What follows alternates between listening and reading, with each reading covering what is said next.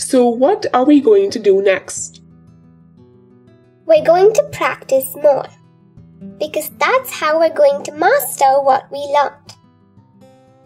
Brilliant idea. Let's begin. Introduction.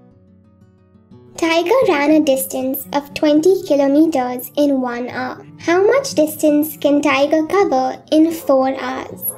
How long will it take to cover 100 kilometers? Distance run by Tiger in 1 hour equals 20 kilometers.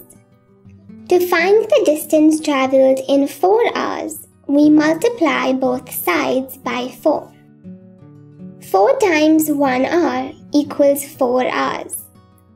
4 times 20 kilometers equals 80 kilometers. So Tiger can cover a distance of 80 kilometers in 4 hours. This answers the first part of the question. To find the time taken to cover 100 kilometers, we first find the time taken to cover 1 kilometer, and then find the time taken for 100 kilometers.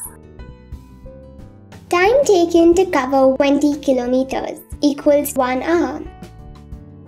To find the time taken to cover 1 kilometer, we divide both sides by 20. 20 kilometers by 20 equals 1 hour by 20.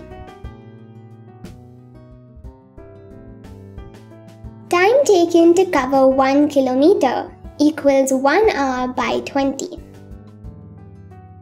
To find the time taken to cover 100 kilometers, we multiply both sides by 100.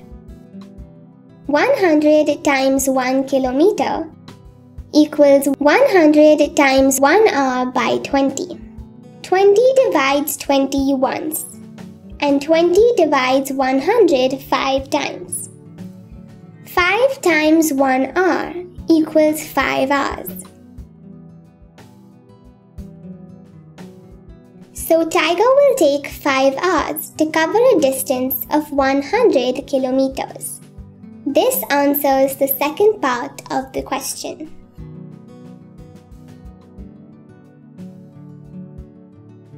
A wheel rotates 35 times in 1 minute. How many times does it rotate in 10 minutes?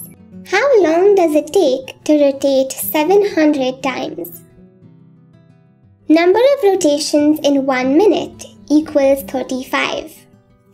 To find the number of rotations in 10 minutes, we multiply both sides by 10. 10 times 1 minute equals 10 minutes. 35 times 10 equals 350. So the wheel rotates 350 times in 10 minutes. This answers the first part of the question. To find the time taken for the wheel to rotate 700 times, we first find the time taken to rotate once, and then find the time taken for 700 times. Time taken to rotate 35 times equals 1 minute. To find the time taken to rotate once, we divide both sides by 35. 35 times by 35 and 1 minute by 35.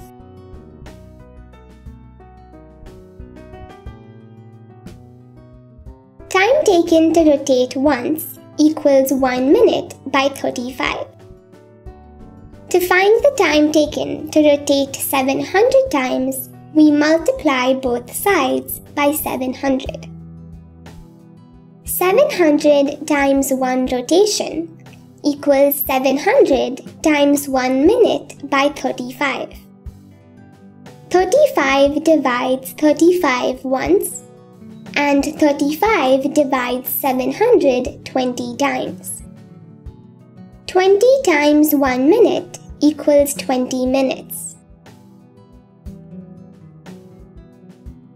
So the wheel will take 20 minutes to rotate 700 times.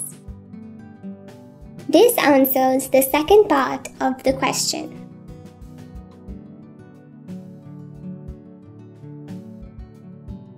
did well, Tiger. I'm pleased to see you've understood the concept. Well, the credit goes to you, Appu. You're an amazing teacher.